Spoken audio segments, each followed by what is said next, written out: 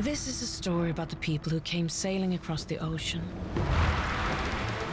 It's a story about a long and perilous journey of upheaval, which came to change populations and influence politics, trade, culture, religion, and entire societies. It's a story about the Vikings and how they transformed the world. For most people, the Vikings are seen only as plunderers and pirates. But is that the whole truth? Alors, le processus de conversion de la Scandinavie au christianisme, c'est une longue histoire. De var väldigt skickliga handelsmän och delvis för att de kunde förflytta sig. They're going abroad to take what they seek. In this series, we will dig deeper and gain more insight into who the Vikings really were. And the truth turns out to be surprising.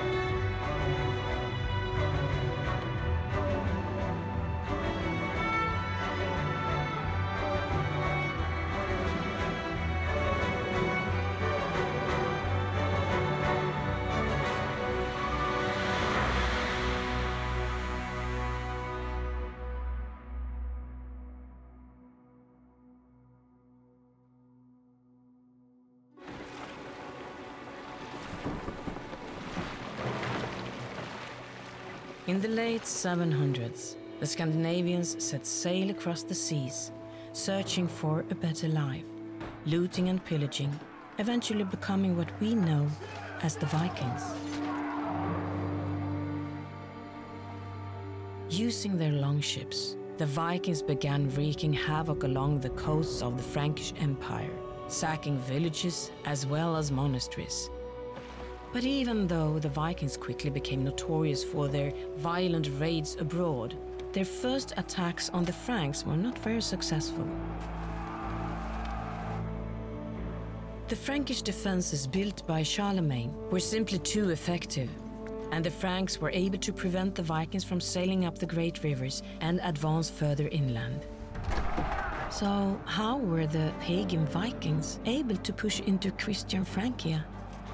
In order to answer that, we have to find out more about Charlemagne and what happened during the very first Viking attacks on Francia.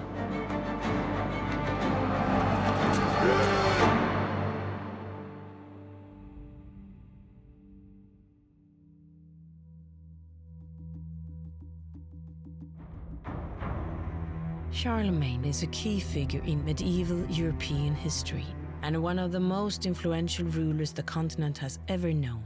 His empire consisted of not only what is today France, but also present-day Western Germany, northern Italy, Switzerland, and Austria.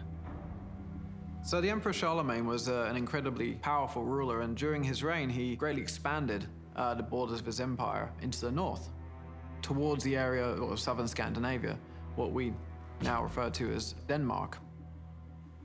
Han var väldigt angelägen om att sprida det kristna budskapet och att ena riket. Och det togs inte väl emot av en del av vikingarna för att de hade ju sina trosuppfattningar. De ville inte bli pådyvlade någon kristendom av någon annan bara för att han var kung.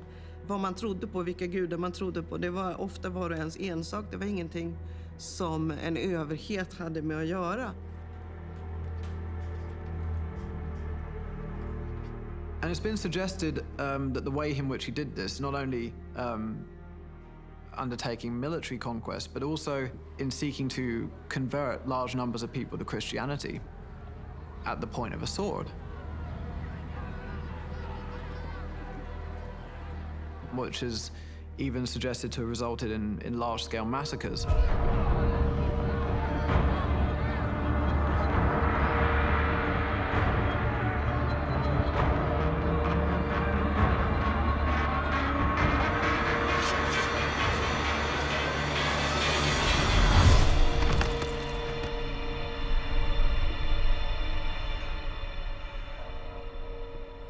And And it's been suggested that this somehow generated the perception that there was a need for a strike on the Christian world from Scandinavia. And in this, the early Viking raids have sometimes been presented almost, for want of a better term, as a pagan crusade. And I certainly don't feel that this was such an important factor in that sense. What we have happening at this time in Scandinavia is that society is changing greatly, and there is a number of social and political, economic and ideological factors at play here. But I'm not sure that Charlemagne's actions in expanding his empire really did provide the primary impetus for these raids. Charlemagne was known for his strong Christian faith, and he wouldn't tolerate any pagans in the Frankish Empire. In fact, he repeatedly tried to convert other nations to Christianity by force, including the pagan Saxons, whose religion had strong similarities with the beliefs of the Vikings. For example, the most important religious symbol of the Saxons was the sacred tree Irminsul, which can be likened to the tree Yggdrasil, an important symbol in the Norse religion of Scandinavia. Et la Frise était déjà à cette époque en lien assez étroit avec le Danemark, à travers les échanges commerciaux en particulier. Donc c'était un voisin très proche du sud de la Scandinavie. Au cours du 8e siècle et jusqu'au début du 9e siècle, on voit aussi la Saxe qui est aussi conquise et inclue au royaume franc. Et donc dans ces deux cas, aussi bien en Frise qu'en Saxe, on a des territoires qui n'étaient pas chrétiens, qui maintenant deviennent des territoires francs et christianisés.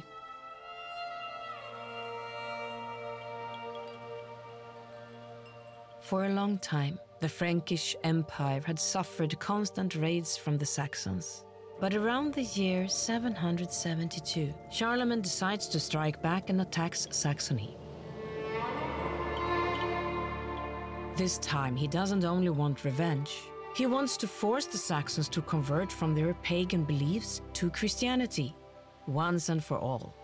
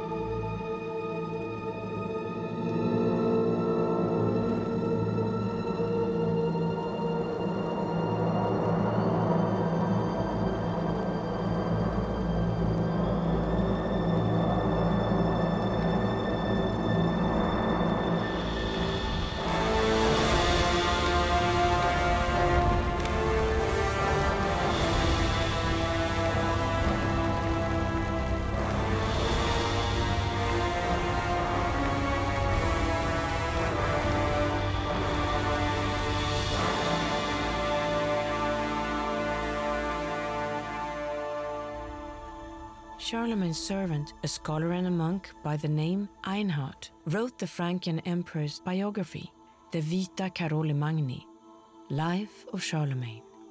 In this biography, Einhard writes, "The last war that Charles undertook was against those Northmen who are called Danes, who first came as pirates and then ravaged the coast of Gaul and Germany with a greater naval force."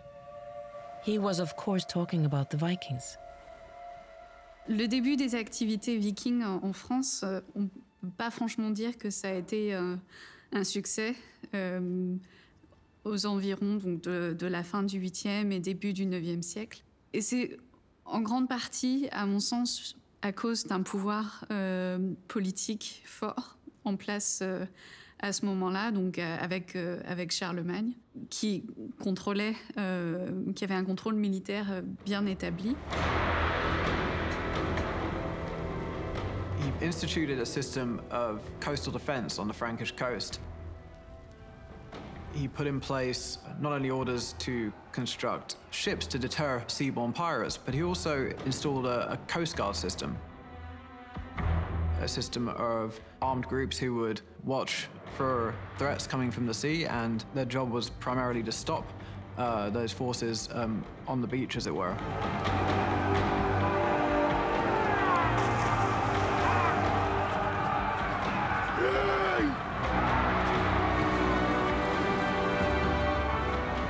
At the beginning of the 9th century, the system seemed to work quite well. In 820, we have a fairly small Viking raid on the Frankish coast. The Vikings make several attempts to enter Frankish waterways, to plunder, and each time they are thrown out, essentially, by this Frankish coast guard.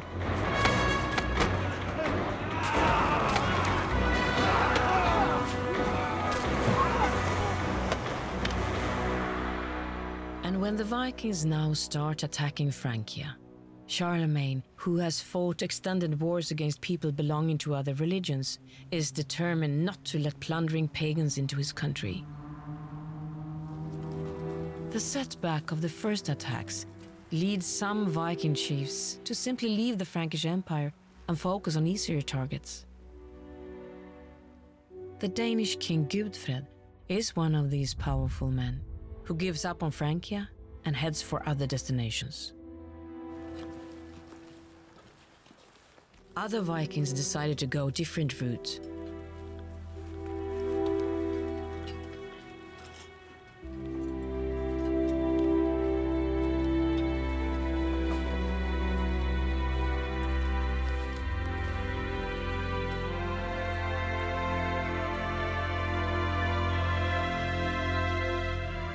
Gudfred's younger brother Halvdan, for instance, chooses not to follow his brother's example and instead aligns himself with Charlemagne, becoming the Danish envoy to the Frankish emperor.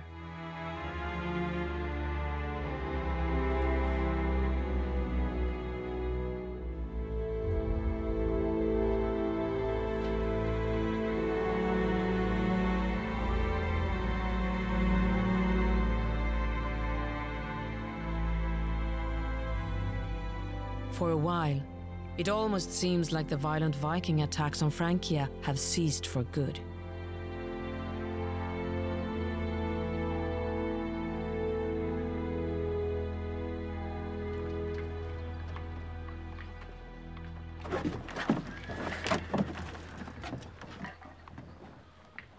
During this time, the Vikings quickly become known in Europe as bloodthirsty pirates, pillaging and looting whenever they are able to. Their far-flung journeys outside Scandinavia also lead to an increase in trade.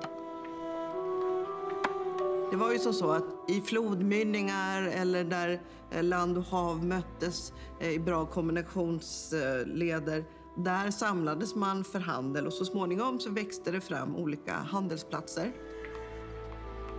On voit donc en mer du Nord des centres de production et d'échanges commerciaux qui apparaissent, qu'on appelle souvent des VIC en contexte anglo-saxon, qui entretiennent donc des liens commerciaux entre eux. And these collectively provided a hub in northwestern Europe for the exchange of goods across long distances. C'est aussi des centres de production artisanale, donc où différents types d'objets étaient fabriqués. Des objets en os, en bois de cervidé, par exemple des peignes, mais aussi des objets métalliques, des objets de parure en alliage cuivreux, donc en bronze. Varor från Skandinavien och Norden var väldigt eftertraktade nere i Europa. Det var skinn, det var pälsar, det var inlagd fisk säkerligen. Längre norrifrån så kan det ha varit valrossbeta, det var horn och benprodukter, honung förmodligen och kanske mjöd, även om det förmodligen var lite exotiskt. Sen kan man också tänka sig på de här platserna att det fanns hantverkare som gjorde föremål och sålde på plats. Pärltillverkning är vanligt. Hornhantverk där man har gjort kammar och andra hornredskap. Snickare, tunntillverkning har man säkert gjort. Keramikkärl. Dels för att sälja som kärlen som de är, men också för att man kan frakta varor i keramikkärlen och i tunnorna.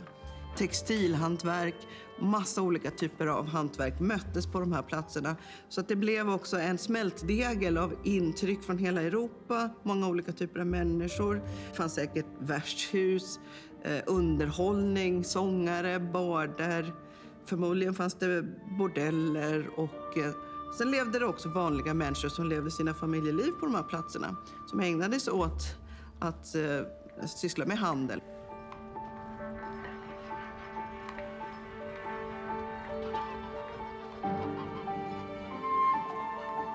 Donc, en lien avec ces différentes productions artisanales, il y a un besoin d'avoir accès et de produire des matières premières donc, qui sont indispensables à ces productions. Ce qui implique en fait que les réseaux d'échange, ils ne constituent pas seulement des réseaux commerciaux, mais aussi des réseaux de distribution de ces ressources. Et c'est quelque chose qu'on voit bien apparaître en Scandinavie déjà au 8e siècle, où des matières premières sont importées, par exemple, de Norvège au Danemark pour la fabrication de certains objets.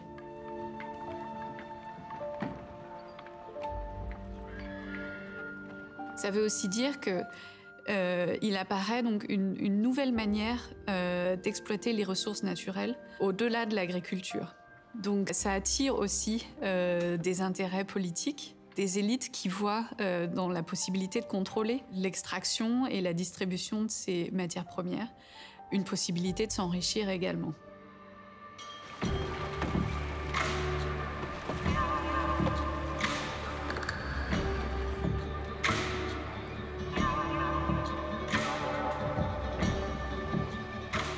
Raiding also gives the Vikings access to another product, one that they buy and sell at various markets.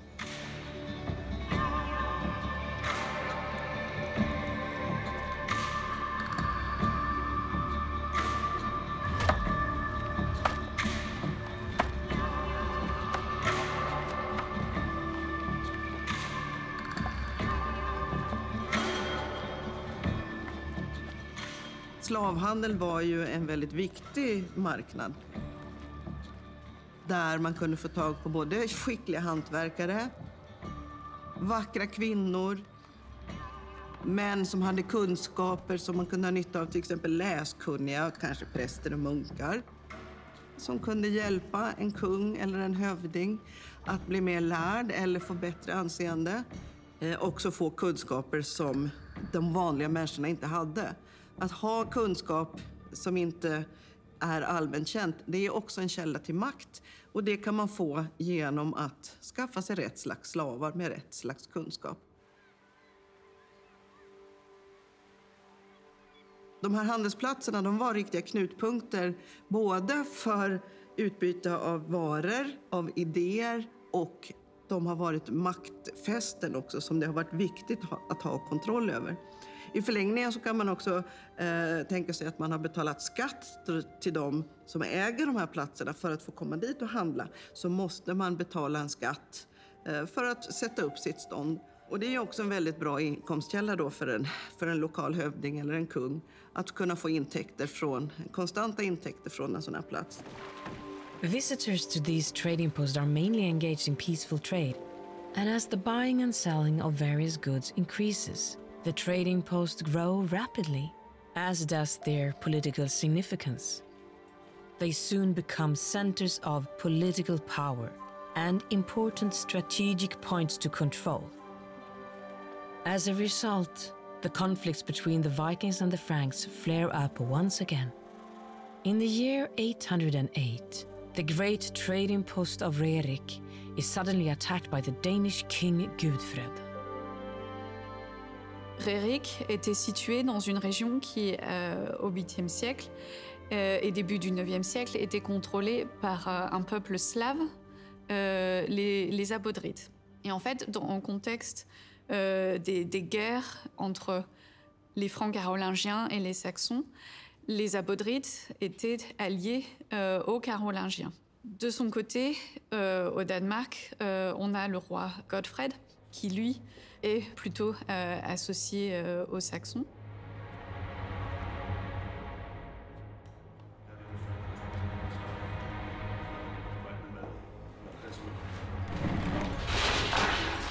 What we have in Denmark at this time, during the reign of Godfred, is an attempt by the king to consolidate his power, which is, at least to some extent in relation to the increasing and antagonistic contacts between the Danes and the Carolingians.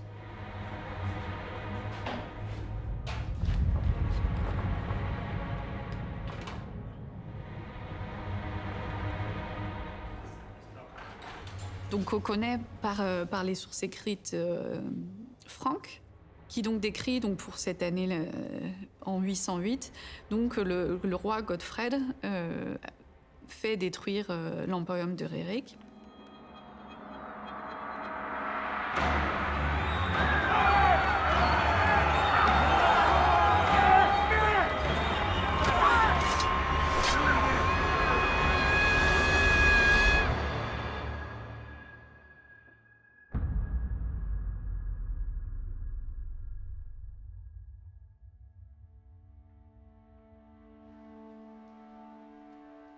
La destruction de Réric est à mettre en lien avec l'expansion franque vers le nord et l'est de l'Europe de manière plus générale.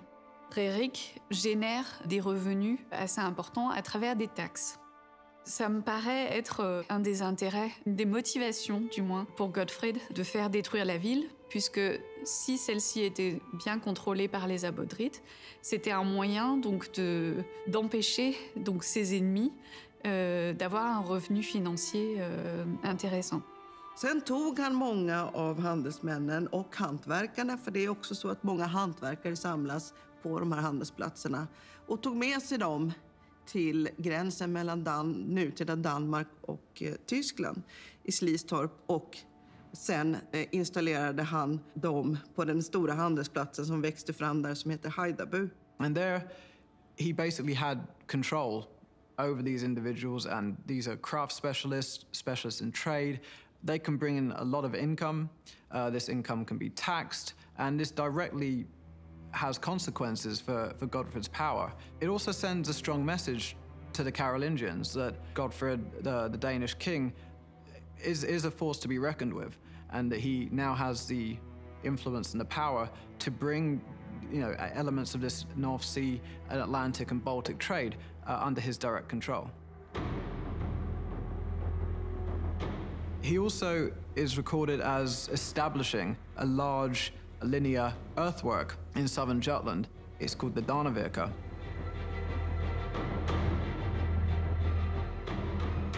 En lång palissad som var 3 mil lång, som då bestod av förmodligen träpålar och också diken som har gjort att det ska vara svårt att anfalla den här platsen.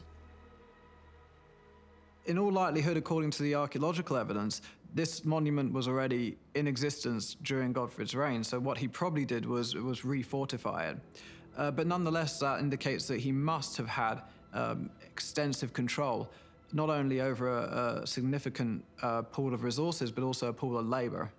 So from this we can infer that certainly within Godfred's sphere of power, there was certainly a degree of centralized political power, allowing him to draw on his various subordinates and likely large numbers of the general population as well.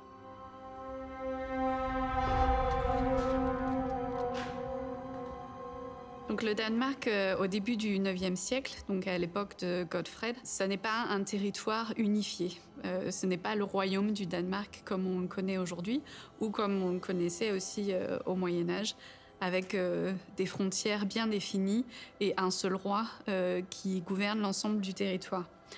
À ce moment-là, en fait, il faut plutôt s'imaginer des entités politiques régionales dans l'ouest et dans l'est du Danemark qui étaient sans doute assez souvent en conflit entre elles, même si on n'a pas de source évidente pour ça. Ce qu'on voit surtout, en fait, c'est les conflits autour de Godfred et des prétendants au trône qui, sans doute, étaient concentrés dans la partie ouest du Danemark, dans la partie du Jutland.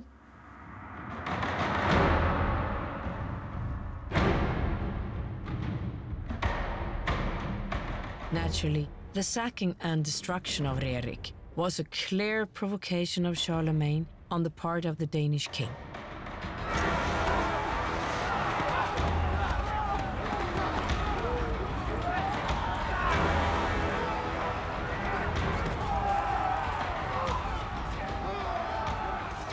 Peace negotiations were held between the two sides, but in the end they came to nothing.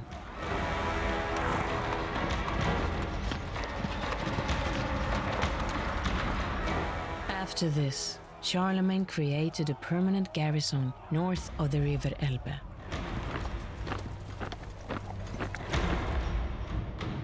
He planned to retaliate, and when the Danish king brought hundreds of ships to raid the Frisian coastline, Charlemagne gathered his forces to strike back.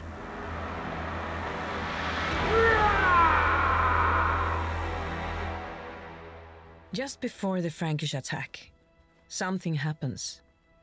Charlemagne is reached by a messenger. Gudfred is dead, killed by one of his own bodyguards. When Gudfred dies in 810, Denmark is torn by severe internal strife, as the Danish elites are drawn into a power struggle for the Danish crown.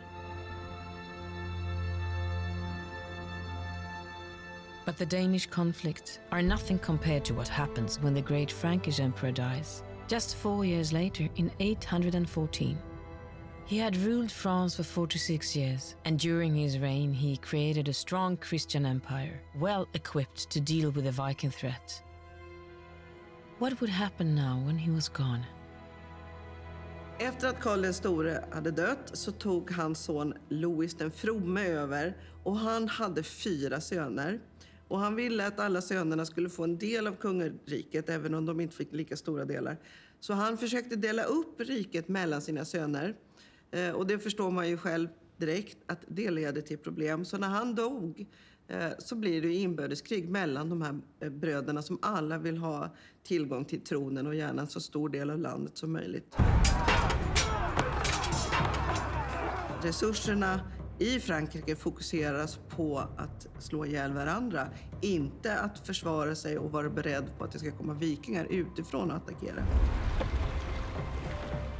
L'instabilité qui apparaît sur le continent, donc par rapport à la succession après Louis le Pieux, ça ouvre en fait une brèche dans ce système de défense qui était auparavant plutôt bien établi.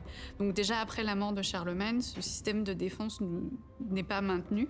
Donc avec la mort de Louis le Pieux et la fragmentation de l'Empire franc, on voit apparaître donc une période d'instabilité en fait, où les territoires donc, sont restructurés, ce qui veut aussi dire que la coordination militaire qui avait marqué les royaumes francs auparavant, surtout sous le règne de Charlemagne, devient nettement moins efficace.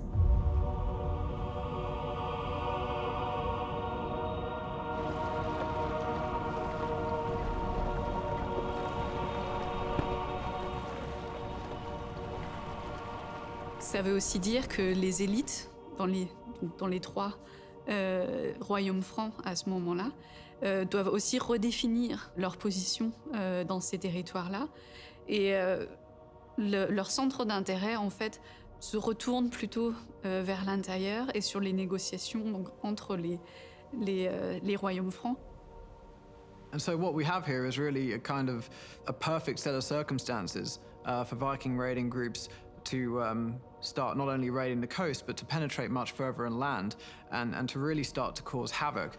And that's exactly what we see in the historical record.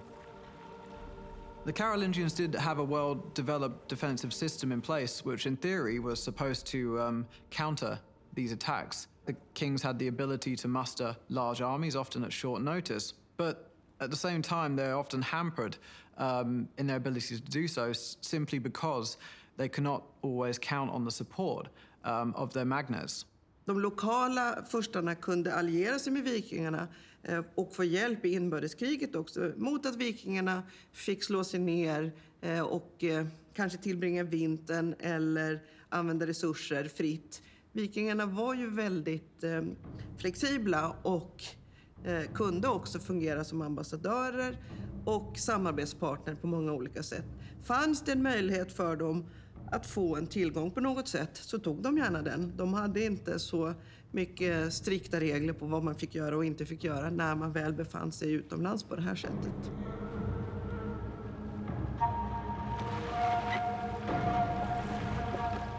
Men de lärde sig väldigt fort att i Frankrike fanns det mycket att hämta. Det fanns många rika städer, det fanns många handelsplatser och det fanns många kyrkor och kloster.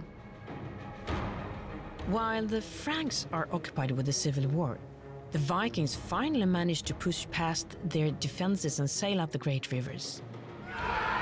In search of gold, glory and ultimately land, they advanced deeper into Frankish empire than ever before.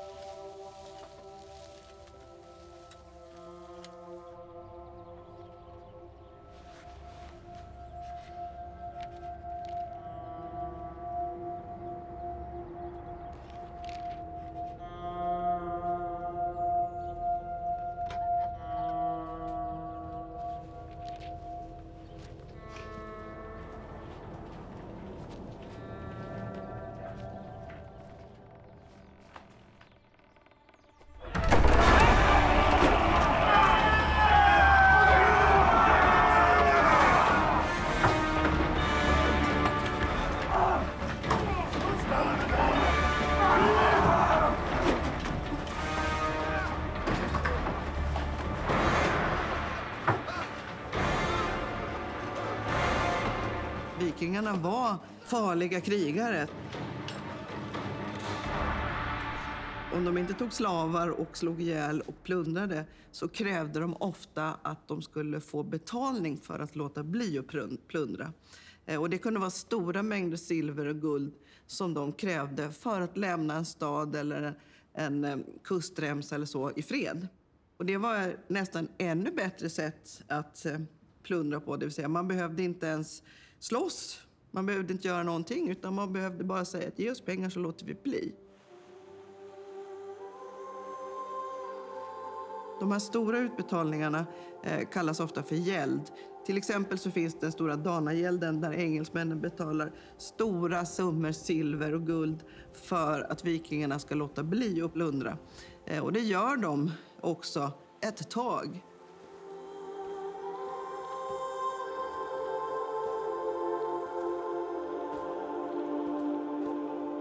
Det kan vara så att de här gälderna har gjort att de har hållit sig borta ett par år, men sen kommer de ofta tillbaka. De här betalar ju. Ja, men då åker vi igen. Det var listigt av vikingarna, kanske inte så listigt i längden av de som faktiskt betalade ut de här stora betalningarna till vikingarna. What we're looking at here is no kind of concerted attempt to extort money or land out of the Carolingians or any other societies that these groups are coming into violent contact with. But rather, these are small groups operating very much within their own interests. I think we need to look at these groups as having their own individual objectives and goals and pursuing them in their own ways, rather than kind of conforming to a general strategy that may not have actually existed within their own minds. In March 845, a large Danish Viking fleet consisting of 120 ships sails up the River Seine to Paris. The new king, Charles the Bald, had tried fighting the Vikings off with his army but failed. Paris had a high city wall dating back to Roman times, and the city had several churches inside the wall as well as outside on the beaches of Seine. 2 bridges led to the city. On the mainland, these bridges were guarded by tall stone towers. The Vikings organized a siege on the city. The Frankian king, Charles the Bold, was eventually forced to pay a large amount of gold and silver as ransom for his city. När vikingarna följde floderna in i Frankrike och skapade allianser med lokala bundsförvanter, med lokala furstar, så fick de också möjlighet till att kunna etablera sig på land, åtminstone periodvis.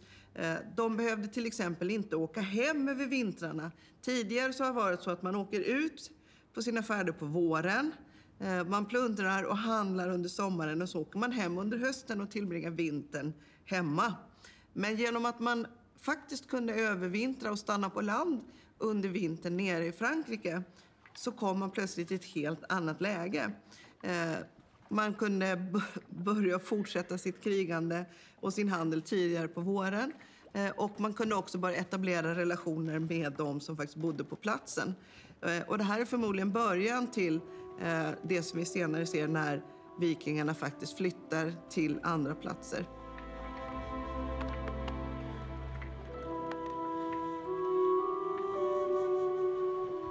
After the events in Denmark, more and more people traveled from Scandinavia and across the seas to other countries.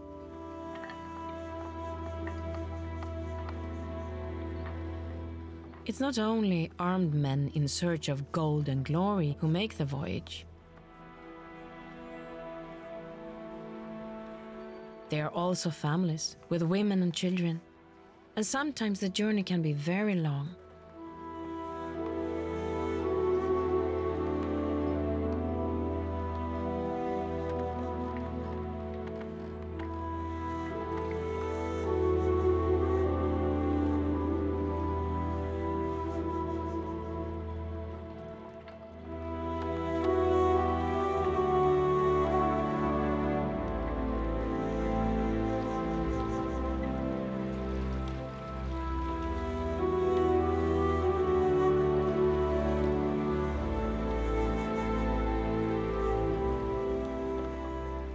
Vikingarna emigrerar ju och flyttar till väldigt många olika delar i Europa. Framförallt norrut på Färöarna, på Island och så småningom också på Grönland. Många landområden tas över eller nyetableras genom vikingarna. De flyttar också till Skottland och till Irland och till England.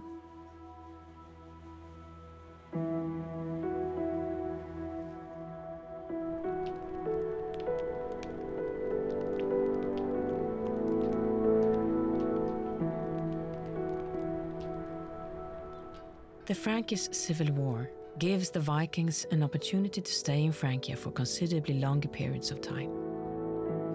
They manage to exploit the unrest for their own gain and are able to remain over the winter in several places in England as well as in the Frankish Empire. But life in exile at winter camp is not easy. The majority of the information we have from the continent at the moment is limited to the historical sources. We know the locations where they were setting up temporary encampments, but archaeologically, at least, it's quite difficult to identify these sites. Where we have had some really good archaeological research done recently is in England. And what we found in England are at least two now winter camps. Essentially, when these Viking forces were operating in the field for long periods of time, they would often spend the winter ensconced in some kind of temporary encampment.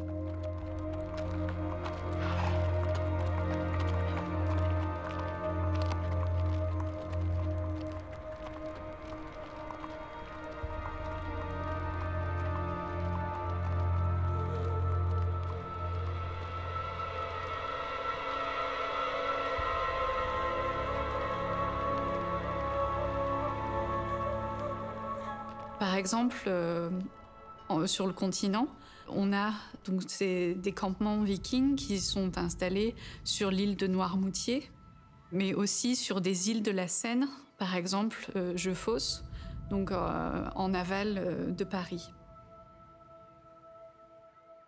What we're seeing here are groups that are very different to the early Viking raiding fleets. These aren't just a few crews of individuals operating opportunistically, but rather they're very large, comprising perhaps thousands of people, moving around the landscape for long periods of time. Unlike the early raiders who would raid seasonally, these groups were staying out in what is now France, in England, for years and even over decades of time. What we're not really sure about at this time is what these camps physically looked like.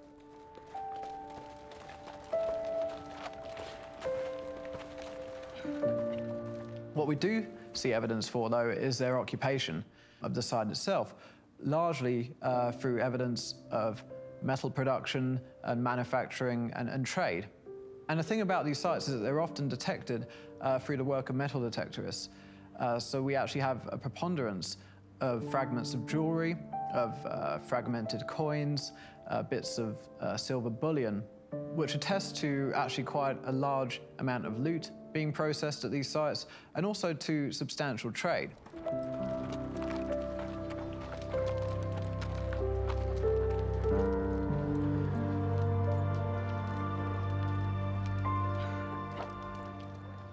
Donc au quotidien, la vie sur ces camps, évidemment, c'est une vie assez sommaire. C'est un habitat temporaire. On ne voit pas de structure en dur, on va dire. On n'a pas de grands bâtiments bien construits. On s'imagine plutôt, comme le nom l'indique, une forme de campement, quelque chose de plus sommaire.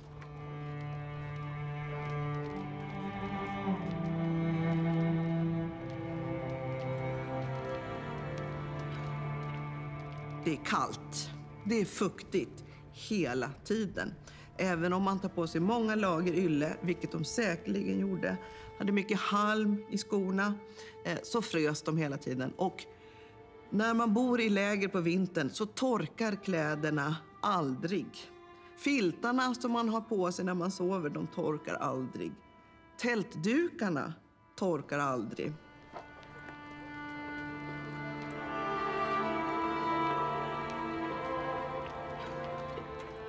Sen om de hade djur med sig, hästar till exempel, så måste hästarna hela tiden ha färskvatten. Det fanns förmodligen inte mycket till bete, även om det kanske var bättre bete i Frankrike på vintrarna än vad det är i Skandinavien.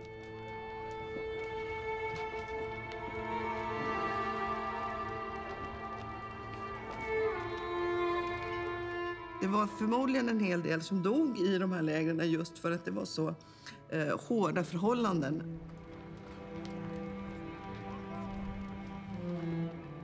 Assez intéressant du point de vue des sources écrites, c'est qu'on voit aussi qu'il y avait des femmes et des enfants qui vivaient également avec les groupes de Vikings sur ces camps.